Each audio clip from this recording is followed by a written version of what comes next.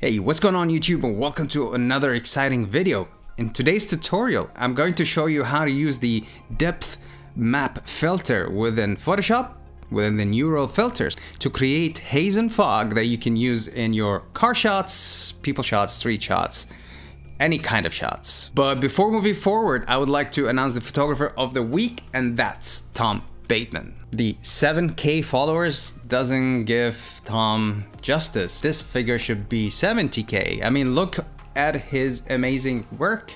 Look at this sick roller. I don't know, something is wrong with the algorithm, and I think we should be able to help him to reach, okay, let's start with a 10 and then move it to the 70. So if you're not following Tom, please go ahead and do that. I do have a collaboration with Tom. It's an old video. I'll leave a link to it somewhere here. Make sure to check it out. Now, the other thing that I want to talk about, in my last live video, the guys have suggested that I do some kind of critique where you guys send over your shots that I'm going to review and give feedback on them. So why don't we give it a try? Send your shots to audigrid@gmail.com. I'm gonna display it somewhere here just to avoid all the bots. And please don't get upset if I did not select your photo to review it. I will be very selective. So if your shot did not come through, try again with some different shot. Now, to give credit where credit is due, I learned this method by watching this video from Nuclei.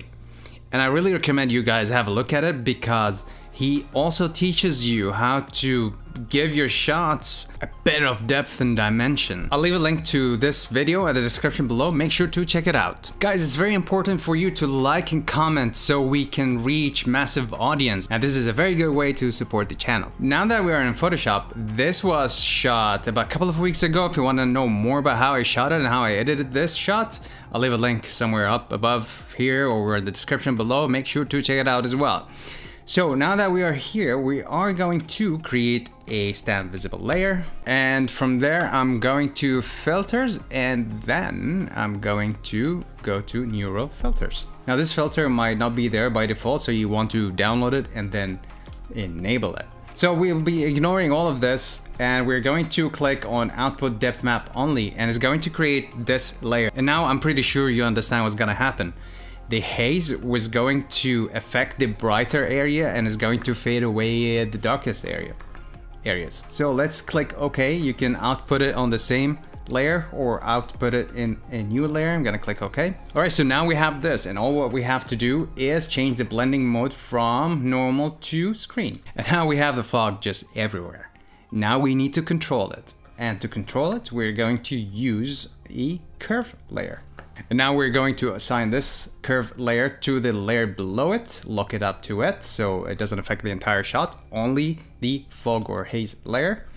And we are going to move the shadows to the right, and you can, start seeing the haze fades back.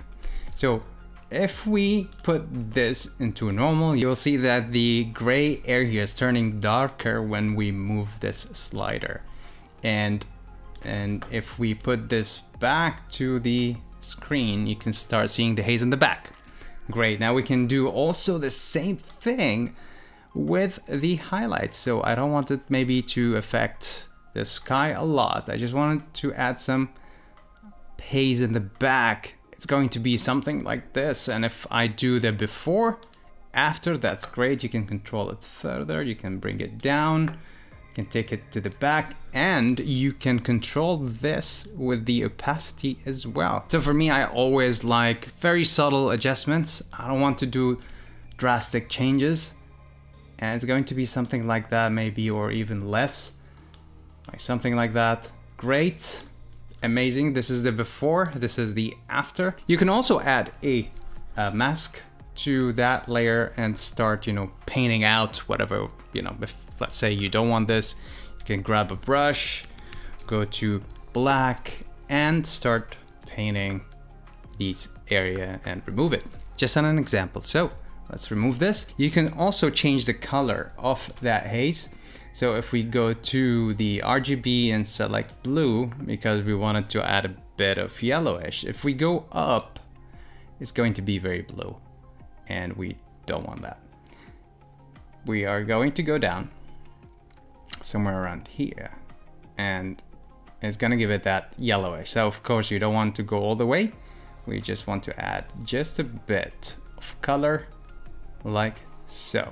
Let's have a look at the before and after. Before, after, before, after. Very simple, very effective way, and I think it makes a difference because it builds up gradually using the depth blur. So what the software is doing, or Photoshop is doing, is calculating the depth, and by that is gradually being added to your shots. Alright, so we have reached the end of this video. Now if you have any question, please leave me a comment in the comment section below. Don't forget to like and subscribe, share this with your friends, and I'll see you in the next video.